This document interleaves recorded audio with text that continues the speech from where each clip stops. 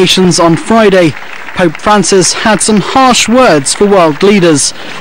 Top of his agenda, the corrupting nature of greed and what he calls the global ecological crisis. A selfish and boundless thirst for power and material prosperity leads both to the misuse of natural resources and to the exclusion of the weak.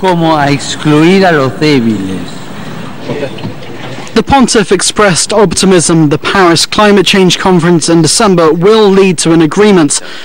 Francis also used the opportunity to appeal once again for the protection for Christians and other minorities being persecuted by extremists in Syria and Iraq. He also threw his support behind the nuclear deal between world powers and Iran reached in July.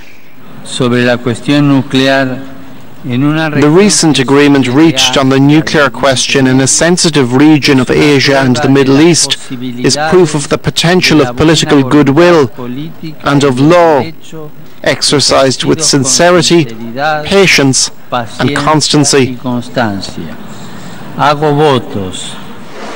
Later, Francis visited Ground Zero, where he met with relatives of some of those killed in the 9/11 terror attacks.